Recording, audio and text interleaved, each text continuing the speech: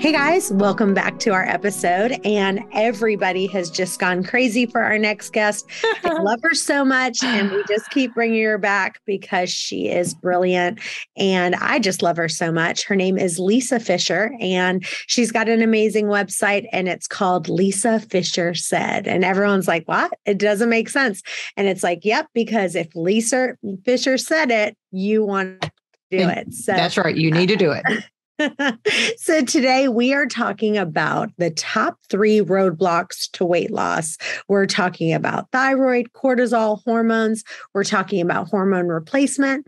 We're talking about perimenopause, premenopause, menopause, and we're talking about reference ranges and lab work and so much more. So Lisa, welcome. Well, thank you for having me. I mean, people can walk out of here and get their continuing medical education hours, their CME hours. You can get a PhD just on this episode because you and I both are very passionate about having women feel their best.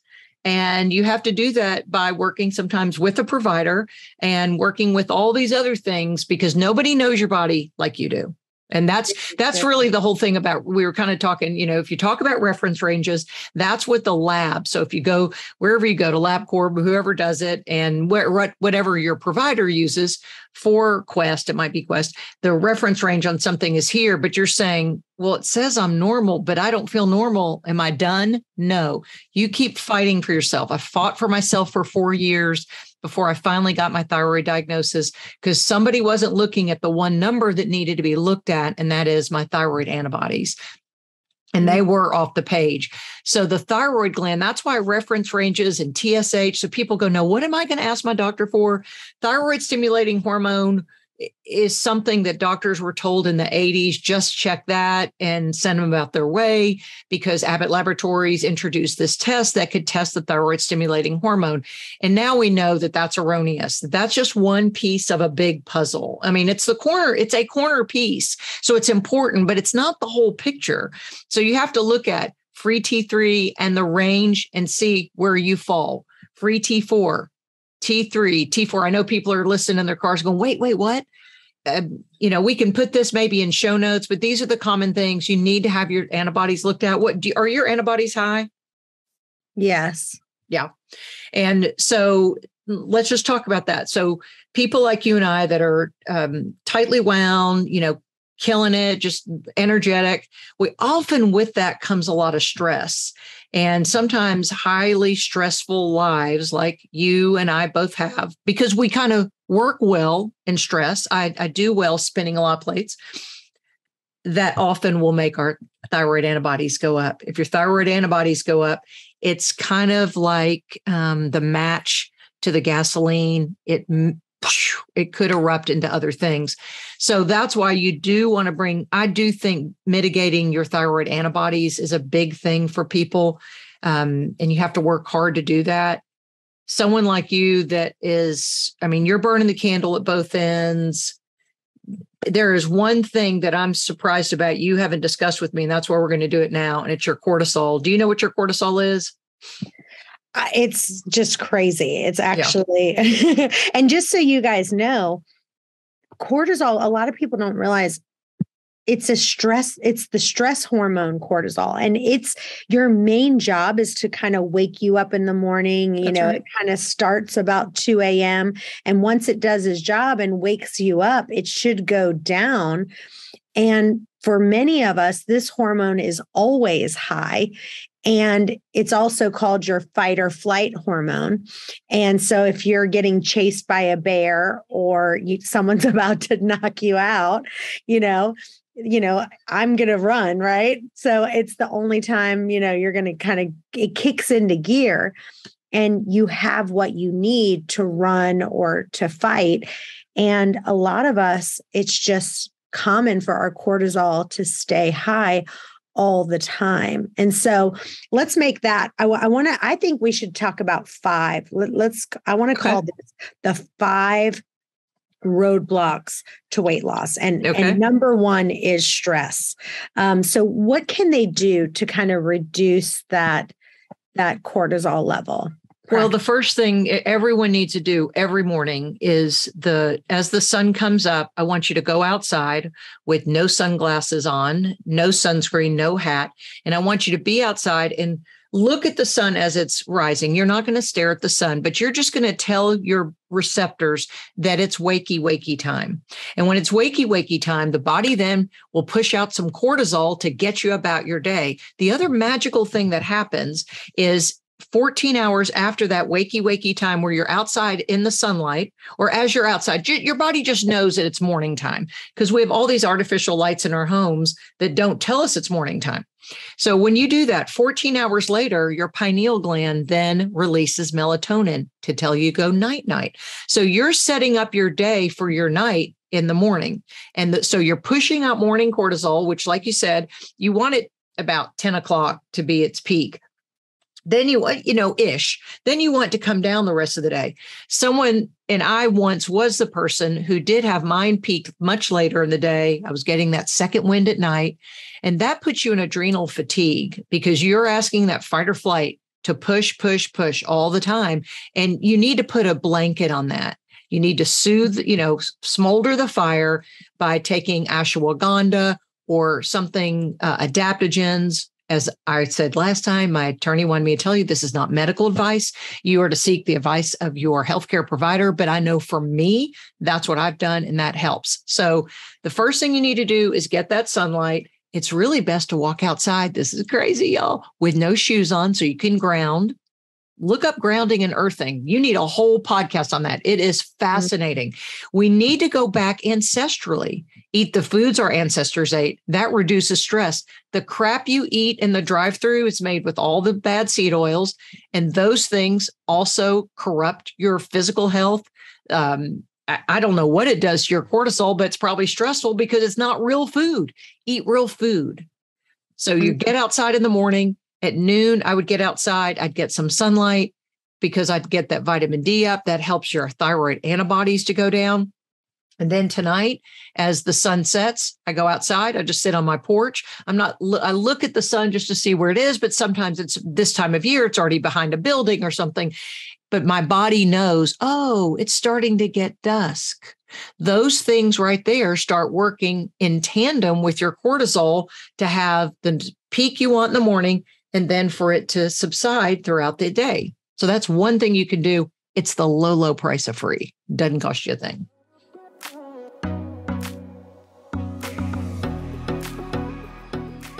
Well, and it also, people don't realize that cortisol also helps contribute to, and it plays a role in controlling your blood sugar levels, managing how the body utilizes carbs, fats, and proteins, and reducing inflammation. So it does make a bigger issue than people think. That's right. And I've got a story to go along with that. Yeah. So I don't want to interrupt you, but this is going to make sense.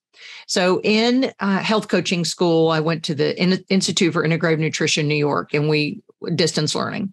And a PhD chemist told a fascinating story about a woman she was training, who was training for the New York City Marathon, was her health coaching client. She's a PhD health coaching client. The lady comes in, she hands in her food diary every 2 weeks, and she writes down how much she's exercised.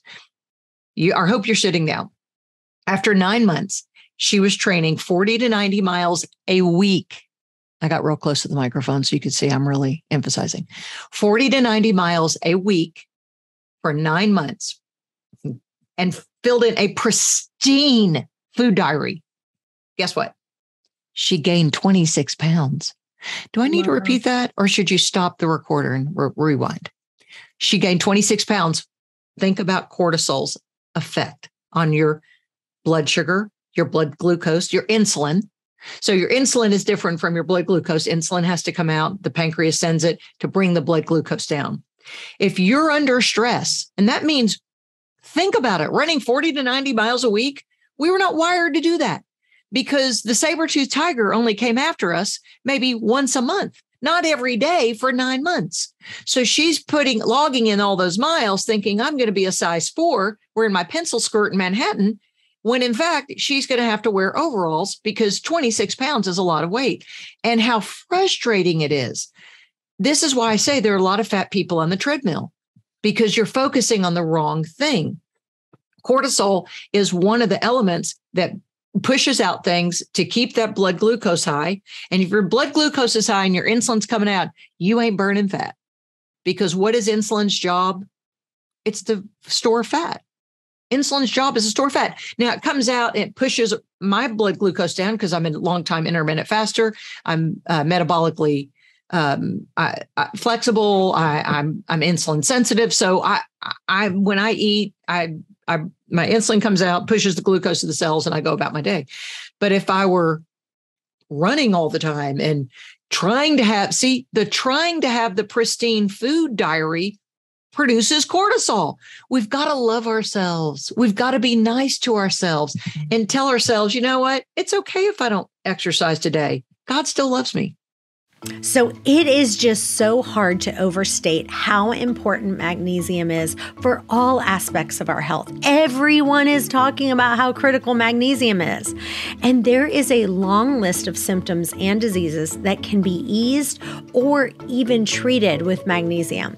So way back when, doctors used magnesium for all kinds of conditions like arrhythmia, constipation, preeclampsia, even seizures. And now it's kind of used as a last resort. It's absolutely essential to our health and our well-being. This is a huge problem because magnesium deficiency can increase your risk for all these different diseases. So I am really a big advocate of getting as many nutrients as we can through a well-balanced diet. Like that is super important. But I really feel like right now that food alone isn't going to work because our soil is so overworked and so mineral depleted that it's just lacking so much magnesium. Fortunately, Bioptimizers has the solution. Their magnesium is the only one that has 7 types of magnesium, and it's specially formulated to reach every tissue in your body. So go to magbreakthrough.com/wasteaway. That's magbreakthrough.com/wasteaway and get 10% off and use the code wasteaway to get your magnesium. So good. Well, we just had a guest come on our episode and I love to have different guests, and I don't always agree with everything that everyone says, because I feel like you need to have different things and you have to decide what works for you. But anyway, we had this guest come on that was a big proponent of a plant-based vegan diet. And I'm obviously not a proponent of that. I feel like one of the biggest things I like to say about that is that you cannot get B12 unless you get it from an animal product or an egg. Yeah, right. That's right. So pretend that God wouldn't make it where if you absolutely shouldn't be eating meat at all, there have to be another way for you to get B12 without taking it in a vitamin form. So that's kind of my big proponent of that. But I don't even want to go down that road of all the reasons why I don't think that's the best thing. But we talked about why you're not losing weight. And one of the things that he said was people are eating too much fat and they're eating too much food and too many calories. And I do agree with that. Like if you're doing this, if you're intermittent fasting and you're doing this and you're doing that and you're doing this other thing, but you're still, maybe you're eating in a 6-hour window, but you're eating the whole time in the 6 hours, the food that you're eating is not great. The amount of calories and the amount of content of food that you're going to eat is too much. And you're using food for something else other than I'm going to eat when I'm hungry. I'm going to stop when I'm full and overeating. Of course, you're going to be gaining weight. That's right. And so I thought he made some good points about that. But I want you to talk about kind of what do you do? I mean, you look fantastic. And I know that you are, doing a lot of meat right now. But let's say that somebody, doesn't want to do just a meat diet. Maybe they want to do a paleo diet or something else, having vegetables. Give them any tips that you would say, like, okay, when I was eating in a 6-hour window or a 4-hour window, kind of talk about what you did and how you made kind of some of your food choices to stay as lean as you are. Okay, that's a great question. And I don't think what I do is right for everybody. We're a bio-individual people, and what works for me may not work. If I had a twin sister, I don't, but I'm saying it wouldn't work for her. So we're all different. So the first thing you need to do, everybody I think needs to do, is mitigate the insulin response that we constantly have by reducing the amount of hours in the day you put food or flavor on a fork and put to your mouth. That includes the no sugar drink that you get at the Wendy's in the morning or whatever you're doing, Sonic, whatever you're doing. You think, well, it has no calories, but it still releases insulin. So if we start understanding insulin's role, then we know, again, that insulin is a fat storing hormone. And so to reduce the amount of hours in the day that you eat, I started with 6 hours, but if 8 hours is more palatable to you, pardon the pun, then you can do 8 hours. And then weekly, kind of cut it until you find your sweet spot. Dr. Bert Herring says people really don't see the magic of appetite correction, which happens with intermittent fasters, and real weight loss until they have a 5-hour eating window. And he said, and that's about 4 or 5 weeks after you've had a consistent 5-hour eating window. So that could be your goal. You could listen to this podcast, put it on your calendar, and each week carve out another hour. If you have to start with 12 and 12, do it. There's no judgment. So that's the first thing I would do. The second thing I would do is throw away every seed oil in your pantry and not buy foods that are cooked in seed oils. So that means, well, Lisa, I have to have the hamburger from this place. Great. They fry it. They fry that on a grill, remove the bun, eat all the vegetables with it you want, and then ask them, do you fry your potatoes in seed oils? A peanut oil is one. You can look up seed oils. And the answer is yes. So you know what? Skip it. Maybe get their baked potato and put real butter on it, real sour cream. Eat real food. Seed oils are not real food. They're industrialized. They're industrial seed oils that are processed in plants. If God made it, eat it. Beef tallow, pork lard, butter, olive oil, avocado oil. Those are things that are made from, came from plants, the things that God made. So that's the second thing I would do. Throwing away anything with seed oils. Number 3, the third thing I would do starting today, stop snacking. Eat, stop, eat. If you understand mitigating your insulin, and because the insulin, remember, prevents you from burning fat. If you can bring it down, then magically your blood pressure goes down. All these people that will say, well, my blood pressure's high, it's because your insulin is too high. And that's what Dr. Bickman talks about and why we get sick. Insulin resistance is the root cause to the 10 most common illnesses, including cancer, diabetes, dementia, PCOS. These are things that we talk about like it was having, the common cold. Oh, yeah, he's got type 2 diabetes. No, we need to stop and go, I'm going to stop and pray for you, because that is a terrible illness that you can reverse by reducing the amount of hours in the day that you eat, according to Dr. Bickman. So those are 3 things you could do today. I love that. And the thing is that the seed oils like canola, corn, sunflower, because people think like, I don't know why, but people think canola oil is good, or, sunflower. You know why? American Heart Association many years ago put a heart on it, said it was heart healthy. Let's follow the money, people. Just follow the money on these things.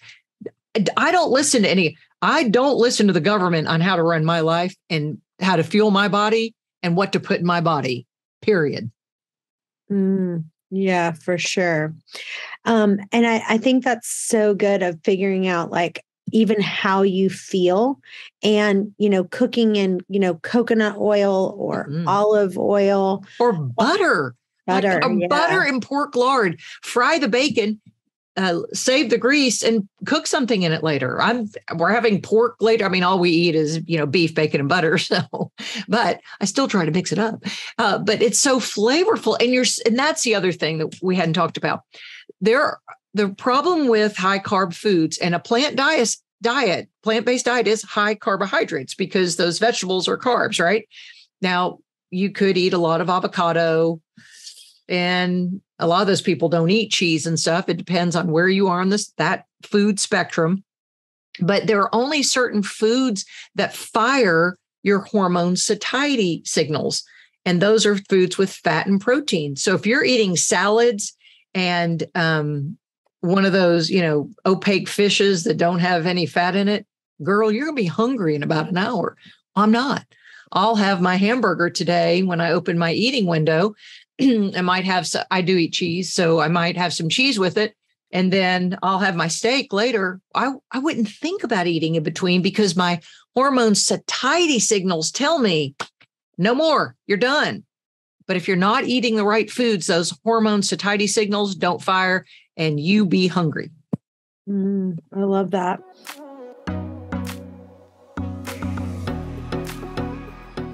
So I want you to talk a little bit more about that 5-hour eating window, because I think that is magical. It's funny because I have been eating mostly in a 6-hour eating window, but I noticed that when I go down to 5, that is kind of a really, really sweet spot. Talk a little more about that. Well, Dr. Bert Herring, in his book, The 5-Hour Diet, he was the first person on the scene 20 years ago. Michael Mosley was known for what he did for the BBC, but Dr. Bert Herring was the first person to say, you know what, if you eat in a 5-hour window, that you will start seeing this weight loss because you'll mitigate your insulin. So with that, that was in 2003, so almost 20 years ago. And then he did the research he said, and at that point, when you eat in a 5-hour window and you do it, remember, about 3 or 4 weeks, then your apostat starts regulating. And apostat is the hormone function in the brain and the hypothalamus that tells you you're full. And that's why people who do intermittent fasting say, I magically all of a sudden had appetite correction. That's because your apostat got involved in that. He said that is fired after the 5-hour window. So he's the one who really said, if you want to see weight loss, you're going to have to go to a 5-hour window. Now, depending on what your insulin levels are, some people then have to do an every other day diet. They have to do extended fasting. Some of those things you do need to be under the care of a medical provider for that. But a lot of times, some of my clients, this is what they do. They eat, let's say, Thursday night, they skip Friday, and then that's one of my clients is doing Saturday. She's going to wake up and have brunch. She might even have a little snack and then dinner that night. So she's going to have a longer eating window on the back side of that. So that's another way to kind of see what's going on, because what you're trying to do is regulate that insulin and become insulin sensitive. Hey guys, I'm so excited. My new book, One Meal and a Tasting, is out now. And if you order the book on Amazon, just the regular paperback edition, if you go in and make a review, you will get the audio book for free. Send a copy of your receipt to questions@chantelrayway.com and you'll get the audio book right away. I'm going to read us a question from a listener in Dallas, Texas. Oh, good. It says, I want you to know that after listening to your book, Waste Away, on audiobook 5 times, I've lost 37 pounds. Awesome. I'm currently eating in a 6-hour window and I'm 49 years old. Lately, I'm so hungry in the morning and I'm feeling nauseous around 9 or 10 a.m. And I have increased my thyroid medicine. So I'm wondering if that's the reason why. If I'm then eating in the morning and I'm only eating 6 hours, then I'm not having dinner. It's hard. And I'm not going to read the rest because it's really long. But basically what she's saying is, she basically says, I used to eat from, let's say, 12 to 6 or 1 to 7. And now she's increased her thyroid medicine, and because she needs it. But then by 9 a.m. or 10 a.m., she's like, I literally feel nauseous. So I feel like I need to eat. And she has all these plans, like, I'm not going to eat dinner. I'm not going to eat dinner. And that sounds good. She's like, I love doing, 1 to 7 or whatever, because then I could go to dinner if we had a party and that sort of thing. And she's saying, but now because she's upped her thyroid medicine, she's so hungry in the morning that she has to eat something. What is the solution for her? Well, that's a great question, because let me explain what thyroid medicine does. It's a hormone replacement therapy, or what I take, because I don't take the synthetic. I take NP thyroid. And when you do that, Chantel, what you are doing is increasing your metabolic rate, because low thyroid has what? Low metabolism. When your thyroid starts increasing, when your thyroid increases, your metabolism increases. Guess what else increases? Your appetite. Tell her to eat. Eat in the morning. Eat at 9 a.m. Love yourself. Eat at 9 a.m. Eat what you want. If you want to go ahead and have your, there's a lot of people, the thought leaders who like it when people eat that big breakfast, eat a smaller lunch, and they're done for the day, that their intermittent fasting is front loaded. She might need to do that, because that's what I'm saying. Bio-individuality, what works for me and my schedule may not work for anybody else. So I would say, eat. If you are white knuckling it, that's what Jen Stevens, the famous author who wrote Fast, Feast, Repeat, says, and the mother of intermittent fasting. She says, if you're white knuckling it, you kind of have to ask. Now, she does have to look to make sure that she is eating. My son's the one who told me the trick, that he closes his eating window with a fat. So he closes his eating window with an avocado or peanut butter and crackers or something, because he says it helps him long-term satiety, meaning into the next day. But you also have to ask for her, is she getting enough magnesium? Is she, make sure you salt your food well, have the Himalayan salt or the Celtic sea salt, put that under your tongue. Try all the little tricks. And if that's not working, by golly, eat. Because it's not a crime. Eating is a good thing. And I think that, one of the other suggestions is, on like a Friday or a Saturday, if you're going to extend your eating window to 8 hours on that day, then no problem. So, that is, it is good to change it up, to, to constantly be in the same eating window.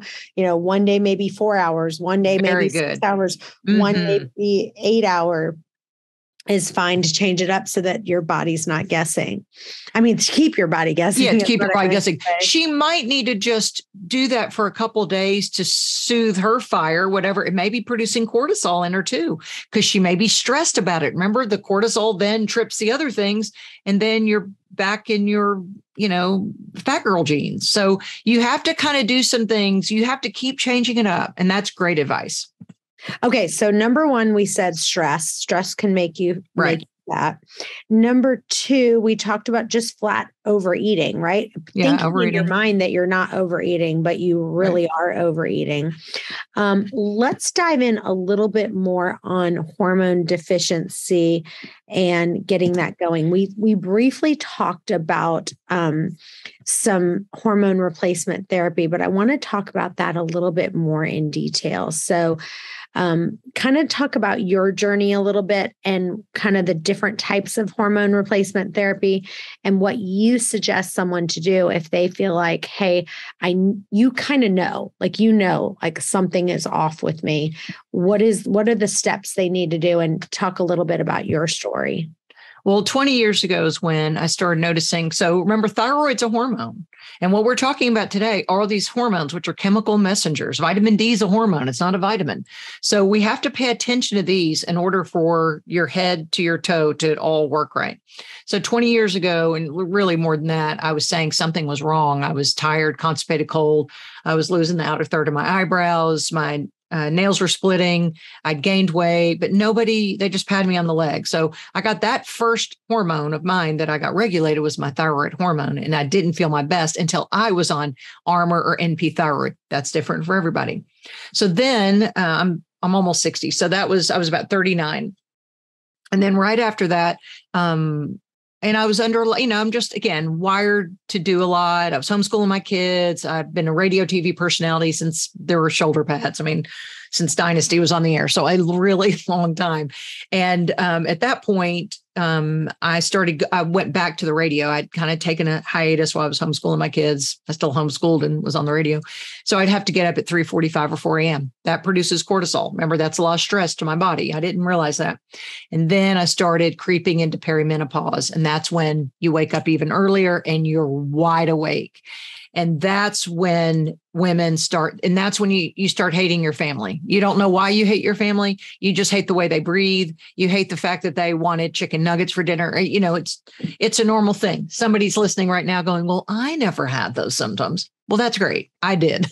And I adore my family. I've been married to that same man who I think just streaked in front of your glass window. You can see it in my window here for 35 years. So I adore him. I adore my kids. But there is this angst that comes about women when they go through perimenopause, which may be harder. I talked to an obstetrician yesterday. She said, I really think perimenopause is more challenging than even menopause and postmenopause, because it's the first time that things start sputtering. You have those long menstrual cycles or short ones. You have so much bleeding. And for thyroid patients, especially, we have so much bleeding. Doctors do this. They go, we'll just do an ablation.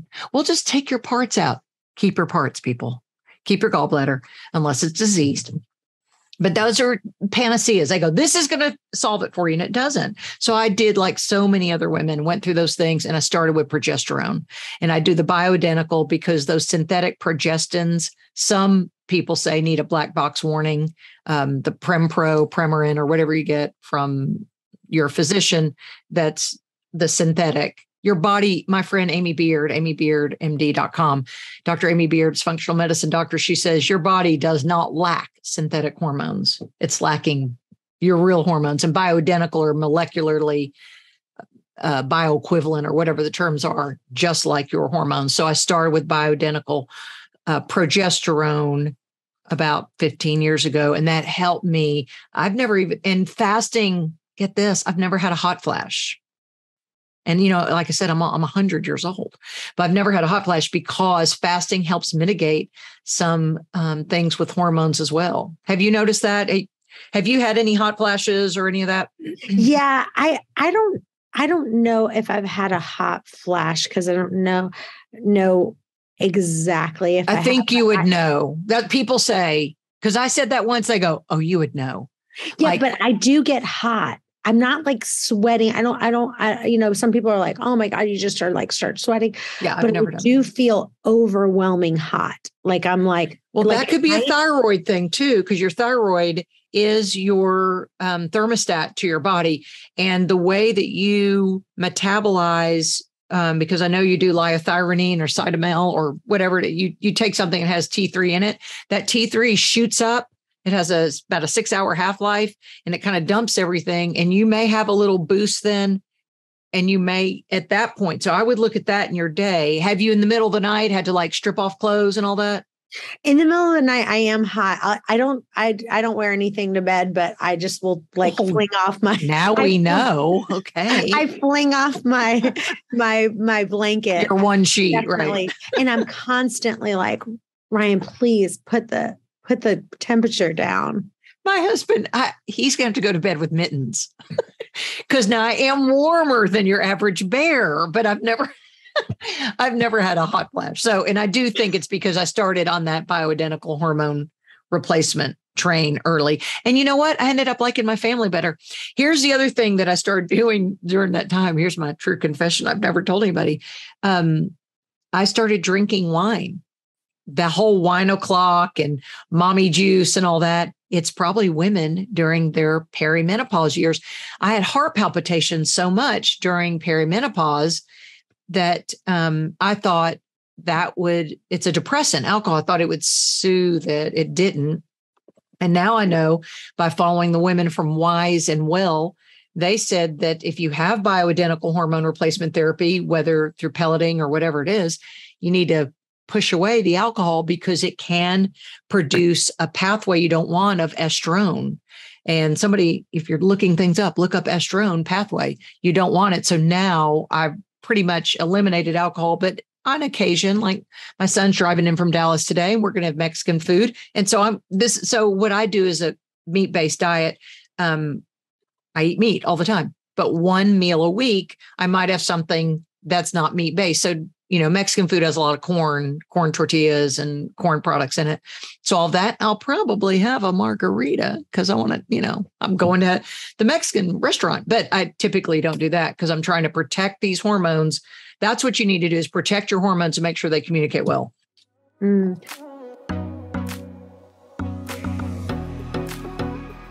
So let's talk about thyroid a little bit and then lab work of what you suggest. First, talk about what you're taking. And obviously, guys, just because you're hearing what she's taking, you have to see a doctor and they have to tell you what it is. But I do think it's important to hear kind of what different people are taking, the amounts they're taking. I'll share mine afterwards, and kind of what the values that you are looking for when you're taking your thyroid, of the ranges that make you feel optimal.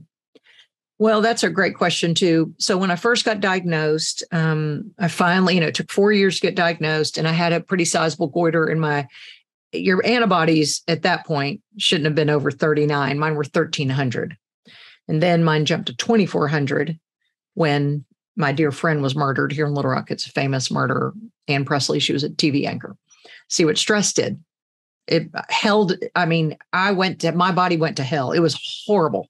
And emotionally, it was just a tough time. But see what stress does. So he started me on 75 micrograms of Synthroid. And because I am a journalist and journalists are extremely curious and we're researchers, I went and read all the books. Well, it said you take 75 micrograms of Synthroid if you weigh 75, because it's kind of titrated per pound based on body weight. And I weigh about 150.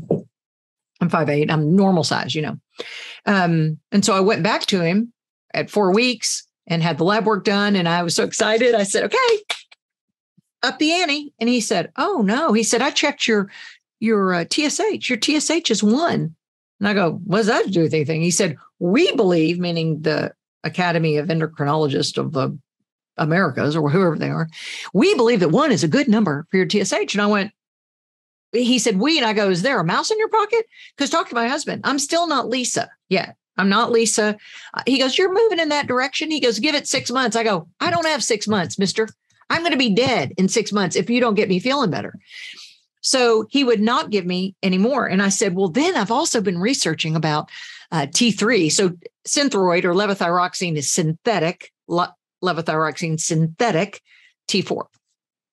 And I said, well, I've been reading about T3 and how magical that is and how the body needs it. The book was called The Thyroid Solution, Rita Aram. I read it in 2002, changed my life, 2003. And he said, well, we don't want to do that. I was 39. He goes, we're afraid you'll have heart palpitations in our older clients. I go, not even 40. And he said, yeah, I'm not, I might bump you up to 88 micrograms. I said, but I don't feel my best. So who cares what that piece of paper says? So I broke up with him. I started dating around, meaning I started looking at another provider. It took me a few years. I finally found a provider who said, you know what? We're not going to really look at those numbers. We're there. We have an idea of what's going on, but we're going to go by how you feel. And I had tears. When that doctor told me that, I had to wipe the tears. And I was like, seriously? So now I go by how I feel. I take 120 milligrams. It's measured differently than levothyroxine of NP thyroid. There's Armor, NP, Nature Thyroid. There are a lot of those of the complete thyroid. Have all the components of T4, T3, T2, T1, T0, and calcitonin. You can't get that in a lab. And then, so it's made from pig, porcine, right? Porcine. And then I also take a little levothyroxine. I do need some T4 because will get adhesive capsulitis, which happens sometimes to women. And the way to eradicate that is sometimes I do need a little more T4. So I do look at my numbers because free T3 is really the most important one of the whole spectrum. So if you come to me and say, my doctor did my test, he did TSH. Remember, it's that one piece of the puzzle. T3 is really a really big piece because it tells you what's available. So that's how I do it. And I don't look at numbers because let me tell you, when you take this much Armor or NP, it will suppress your TSH. And mine's at 0.001 or something. Nobody's worried about it. My blood pressure's fine. I finally brought my antibodies down from 2,400 to 39 because I get out in the sun every day. Vitamin D brings the antibodies down. So you see, it all works in tandem. Hey guys, I really want you to join our Intermittent Fasting and OMAD Facebook group. We're doing tons of giveaways right now for posting your before and after pictures and just for posting a question in there. We're giving away free protein shakes, some digest aid, all kinds of fun stuff. So please join our Intermittent Fasting and OMAD Facebook group. The link is in the show notes. I'd love for you guys to go to chantelrayway.com/bloodwork. That's I love that. .com/bloodwork. And I give a list of all the different tests that you should ask your doctor to take. Because like she said, almost all the regular doctors will say, let's just do TSH, and they don't do the full panel. That's right. And I put on there the lab range, which, for example, they might say the lab range is 0.45 to 5.5 for your TSH. Which is ridiculous. And it's crazy. And then I'll say, okay, here's the lab range. For me, optimal range is 0.5 to 1.5. But again, it's not just TSH, it's total T4, T3 uptake, total T3, like all of That's right. Looking at each one. Where do you see where most people have the biggest problem? If you're looking at their lab work and looking at their test, when you say, they're not feeling good, where do you see that they're kind of off? Well, the doctor's looking at TSH, and that is misguided. It is free T3. Look at that free T3. This is how a doctor explained it to me. He said, you get on your phone and you order from Amazon. He goes, you put the information in. He goes, that's your TSH. When the Amazon box is dropped off at your door, that's your T4. But you can't, until you open the box to see what's inside, you can't use it, right? He goes, when you open your box, that's your T3. That's what's available. So the TSH is something that is, it's a marker, and T4 is, but not until you open the box and see what your free T3 is. That's how you know really how you're feeling. But if you ladies, listen to me, if you are still having symptoms, this is what I tell my clients: go and print out the hypothyroid symptoms, circle them, find someone you can communicate with, a healthcare provider who will say, well, that's what the doctor told me. He said, I want you to feel better. And I said, nobody's even put that into the equation in talking to me. All they cared about was my lab values. Find a provider who will allow you to feel your best so that you don't hate your family, that you don't want to drink wine every afternoon. And that played into my female hormones were starting to wane, but your thyroid is the gas pedal to the body. So if the thyroid doesn't work right, it's in control of all your endocrine system. So that's your ovaries, people. So it all works together, but you've got to get that thyroid right, really, before you can probably address your sex hormones.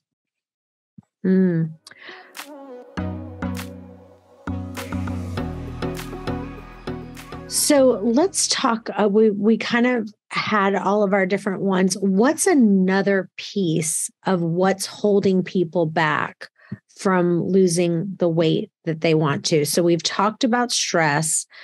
We've talked about the hormones. I do want to talk about hidden inflammation. We touched on it, yes. But I feel like there is people are just more inflamed than ever. So let's talk a little bit about hidden inflammation and where you're seeing people have results with that. Well, a lot of people can eliminate this inflammation with food elimination. So remember, we're eating fake foods. So our bodies were not designed to eat Pop-Tarts and cereal and even ice cream, because there are carrageenans, that's how it's pronounced sometimes, in there that are artificial elements that are added to foods that your body looks at everything as a foreign invader.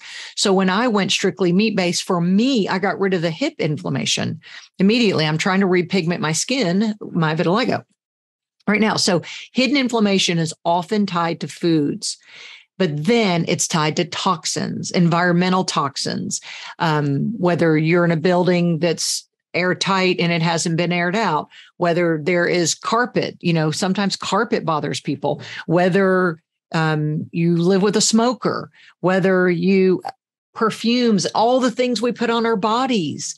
Jen Stevens' recent book, Clean-ish, addresses that.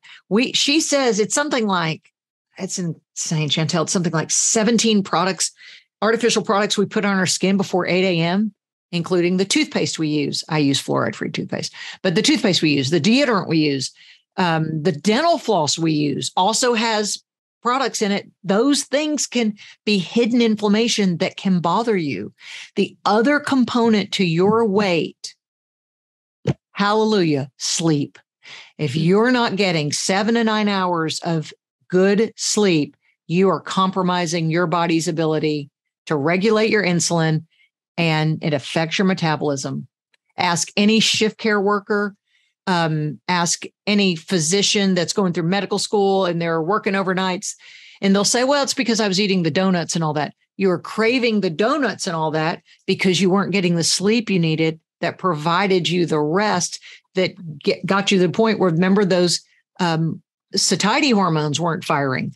My satiety hormones fire. My sleep is so important to me because remember all those years I did morning radio, I would sleep like 6.5, 7.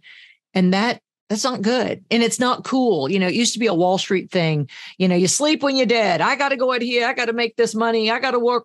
No, you don't. You can't work if you're dead. So sleep. So there you have it. Number 1, stress. Number 2, your hormones, meaning your cortisol, checking your thyroid, what all your different hormones as far as estrogen, testosterone, progesterone, checking all of those, hidden inflammation, overeating, and sleep. So checking on those is super, super important to kind of go down the list and go, where do I need to get myself back on track? So let's talk a little bit about hormone replacement therapy. And we talked about it a little bit earlier, as far as in our last show, but I want to kind of talk a little bit more about kind of the transdermal, the suppositories, the pellets, what to do on kind of the different options and what's kind of the best way to go about it. And this is a very subjective conversation. Some providers do not like the pellet therapy, and the pellet is the size of a grain of rice. It's tiny.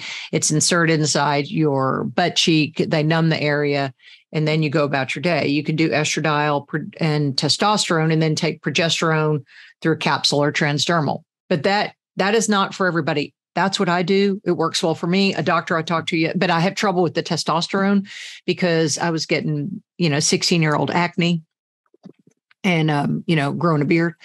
My voice was deeper, all those things. So it didn't work for me. A doctor yesterday said there are ways to mitigate that though, you have to check a lot of things.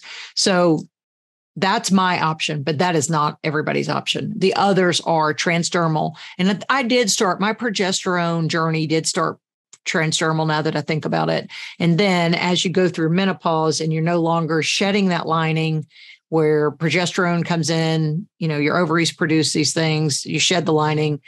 And that's what a period is. When you're no longer doing that, then you won't release the progesterone. You won't have the progesterone that you had. So now I take a lot. I take 250 milligrams every night. I take those through capsules. Some people do vaginal suppositories or the transdermal. That's why you really need to find a provider. The people I work with here in Little Rock, Arkansas, and we'll post the link to that because I have a discount code. If you order their saliva testing or the Dutch test from them, you'll get 25% off with Lisa in the code.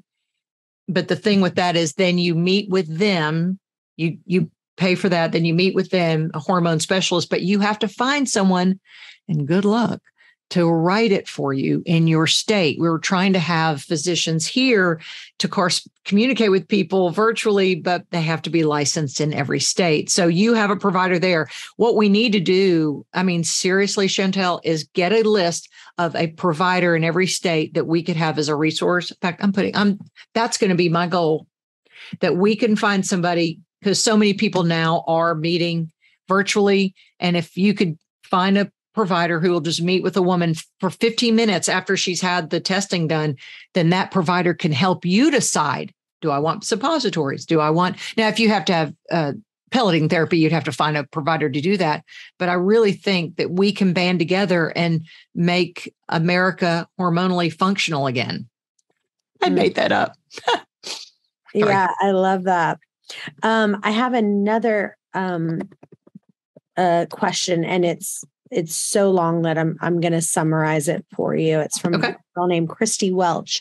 And she talks about how she was taking her thyroid once a day, and then it just wasn't enough. So she split it, where she was taking it in the morning and then in the afternoon. And then she could never remember taking it in the afternoon. And she was trying to take it like around 1:00 in the afternoon. And then that was around lunchtime. She didn't want to take it with food. She would set an alarm and then she would forget about it. And it was a really long thing, but it was really funny. It was actually a great, great question about that. And then she would end up taking her thyroid around 4:00, and then it would go, then it would be too late. Like she was like, well, I'm eating my food, so then let me take it at 4:00 or 5:00. Then she couldn't sleep at night because it was too much. So it was such a good question. But that was the gist of it. So what is your opinion on taking thyroid? Then she says she went back to just doing it once a day because she just got to the point where she was like, okay, this isn't working. I'm now not taking it. Now I'm all over the place. I might as well just take it once a day. So what is your thoughts on that? Well, she's overthinking it. The thyroid medicine isn't that much smarter than us. It's good to take it in the morning on an empty stomach, but then the afternoon dose, just take it. If that is a problem, because the ADD crowd, I'll raise my hand, we have a hard time remembering. You can ask a compounding pharmacy, to take that and make a slow release of it. So see, remember I said it had T3 in it. That T3 spikes at about 6 hours. So she may have had a little bit of it's not a boost like you're going to run a marathon, but it does kind of give you a cognitive eye-opening experience, or some people say that. So if she goes to a compounding pharmacy, she could take it in the morning and it would slowly release for 24 hours. That is one of I will say, of the thyroid I take. So I take my 60 milligrams in the morning, and I really take my 60 probably around 3:00. Now I'm not eating around that time, but I don't overthink it. If that's when I'm going to have my meal, I'm just going to have it. You just need some thyroid hormone replacement to get the little gland chugging along. So you're doing 60 in the morning, and then 60. Yeah. Then 60 in the afternoon. In the morning, I take 75 micrograms of levothyroxine with it. And then remember, we've talked about this. I do a weird thing, y'all. I take Wednesday afternoons off, and I don't take it Sundays. And my doctor even told me recently, he said, you're looking too much at that TSH. He said, if your blood pressure is fine, mine's like 100/70. I mean, it's silly low. He said, if your blood pressure is good, if your heart rate is good, mine's 80. I mean, remember, I'm kind of wound up anyway. All the time. But if it's not 100 or anything, he said, if that's all fine, this is an old school endocrinologist who's 82 years old, who still consults with me. He said, if those things are fine and you feel your best and you're vibrant and you're sleeping well, he goes, he said that, don't overthink having to take Sundays off. You're taking the 60 of Armor, is that right? Or NP, yeah, kind of same thing. Yeah, or NP, yeah. You do 60 of that in the morning, and then you do another 60, plus you do the 75 of the Synthroid, and you're doing that in the morning, the Synthroid? Synthroid for sure was packaged saying take on an empty stomach. I don't remember that Armor and the others had the package insert about taking on an empty stomach, but I don't remember, because we're told too, not to have any dairy products within an hour of taking it. But see, I'm an intermittent faster, so I don't even think about eating till later in the day. So it would never, and that's the only medicine I take. And I say that, yes, I say that. And the reason I say that is I don't even call that medicine, because I'm not taking a drug. I'm replacing my hormone. Same thing with, if I were to go to a hospital and they'd say, what medicines are you on? The women from Wise and Well told me, they say, we don't call what we do as medicine. We're replacing our hormones. So it's not a drug. It's hormone replacement therapy. So there you go. Well, one of the things that is a big issue for me is that I eat very, very healthy, but I go in these kicks where I'm not going to have any dairy. I'm not going to have any grains. I'm eating I'll just eat perfect patty, clean. And I'll have, just really protein and vegetables.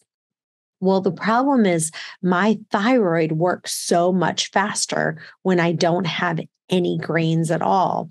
But I literally kind of after about, 5 days of doing that, I snap and I'm like, that's it. If someone doesn't give me a piece of gluten-free toast, I'm going to kill somebody, and I'll have. So you're saying even the gluten-free, because we know that gluten compromises the thyroid. We know they're not friends, but you're saying even if you eat gluten, in general, grains in general, it just makes my thyroid. If I literally, very interesting, all I ate was protein and vegetables, my thyroid goes onto overdrive. That's really overdrive. Interesting. And so I actually have, I have my thyroid on a compounded pharmacy. Okay. Yeah. I actually have a lower dose, and I take 90 micrograms of, it's like an armor, right? Right. Complete thyroid. Yeah. But it's compounded, and I do 90, I think it's 90 and 10, and then 90 of T4 and 10 of T3. And then I have another one that's 120 and 10. And so just if I'm eating cleaner, I kind of can stay in that 90 range. That's interesting. And then if I'm kind of just screw it, I'm going to eat kind of what I want, I need to be in the 120 range. So I actually have both bottles, and I kind of can sense my body of okay, where am I at? Am I feeling I'm, having a lot of energy or whatever, then I'm kind of at that 120 range, which again, we all have our little things. You have the one day off, we have our little things that we kind of listen to our body and go, that's the key. What's working with me and what's not. You're listening to your body. And that makes the healthcare provider's job easier, because you can walk in and say, I know how this works, this temple right here. And I know that if I'm doing this, that I'm going to have these symptoms if I'm doing this. But you're also showing us, and that's what we were talking about, those silent inflammatory markers. Food is big. Food is huge. And I do have my clients I do intermittent fasting coaching groups, and I've got another one that starts the first week in October. Then go to lisafischersaid.com, get signed up. It's $100. It's nothing. We meet 5 times. But then after, I only health coach really at that point after you've been through fasting, because fasting to me is the football field of our lives. It is the only way that I can see that my life can work is through intermittent fasting. So with that, then I can start mitigating with people saying, now let's remove dairy from your diet. And people are mad. They're holding on. It's like back in the 70s when people first started saying, you're going to have to quit smoking. And people are going, quit what? Or their Diet Cokes, that was the addiction then. Now we're seeing the addiction is not addiction, but there are things that cause us, we have to have it, of dairy and wheat are really inflammatory, especially to thyroid patients. And soy. And I will tell you that's funny that you say that, because for me, I go back and forth on being dairy free. I'm not 100% dairy free. I want to be. I just, when I kind of am in your kind of screw it moments, you're like, oh my gosh, I have to have, a little bit of whipped cream, or I'll have, who knows what with dairy. Yeah. That is one area that is very difficult for me to give up. So I go back and forth on it. I go back and forth. Yeah. And it may not bother you. I just don't think dairy bothers me. I do know wheat does. I know, because the way I eat now, if I do have some wheat on our one meal, Friday or Saturday night, whatever we do, and we're probably going to eliminate that. I have a headache immediately, or my hip hurts, or I'm congested. So, and sugar does it to me too. And I'm so sad. I love sugar. I love you. I've never stopped loving you. That's right. Well, this has been amazing. Tell listeners where they can find you and where they can follow you. So Lisa or LisaFischerSaid.com is my website. And there's an email portal. It would be Lisa at Lisa Fischer Said. My Instagram is Lisa Fischer Said. My podcast is the Lisa Fischer Said podcast. Twitter, Lisa Fischer Said. Pinterest, Lisa. Remember, Lisa Fischer said it, then you need to do it. And I say that not pridefully. I say that because I do a lot of research. That's the journalist in me. Remember, I said I've been a radio, TV journalist, news reporter, anchor, personality for 35 years. So with that, I do a lot of research. So I don't sell things unless I'm using it, and I can't be bought. Like you, I get people all the time, will you talk about this? If I'm not using it, I'm not going to talk about it. Or if I wouldn't use it. I love my Bioptimizers. Do you have Bioptimizers, Magnesium Breakthrough? Yes. Yeah, I love it. It is magical. Favorite. Yeah. In fact, someone reached out to me the other day. She goes, I hear all the podcasters talking about it. So it made me suspicious. Like, y'all are just doing that because you're being paid. I went, no, it's the best stuff there is. It really is the best. And the Redmond Relight salt. Have you done that? Mm-hmm. It's really good. Now, that's a great way to get your potassium, and there's magnesium electrolytes in that. It's Redmond Relight. There is another one, but it's more expensive. And so I like Redmond Relight, and it comes in a plain that you can have in the morning with no flavor. And then I've got the mango strawberry downstairs right now that I'll have later when I open my feasting window. Because remember, it doesn't matter how many calories, it matters that you have flavors introduced, and then insulin has to show up. And I don't want him to show up unless I need him. I'm glad that you said that, because it's like what happens, I think, a lot of times is, even in this other one where someone says, I start to feel nauseous or I'm not feeling good. Yeah. That's why I'm not doing the fasting as long. And I would say a huge portion of those people, they are deficient in electrolytes. Absolutely. I'm sorry I didn't mention that earlier. You're exactly right. Yes. You're exactly right. You have to have your micronutrients of hydration for your cells for them to work the best. And so I think people don't realize how important electrolytes are. It's funny, my son plays a lot of sports, and he's what I call a thin eater in my book. And he basically all the time, every night, he always asks for pickles. And he says, that's why little mini dill pickles. Mm-hmm. And he's like, Mom, can you I make him a charcuterie board every night. And he's like, make sure you put the pickles on there, Mom. And he craves them. And why? It's because he's been doing sports and he needs those electrolytes. And doesn't that make everybody's mouth water just talking about the pickles? Like my mouth just went. That's so good. Exactly. So, well, thank you so much for being back with us. You are amazing as always. Well, I feel the same way about you. And you guys stay tuned. We've got another episode coming up in just a few. Bye-bye for now.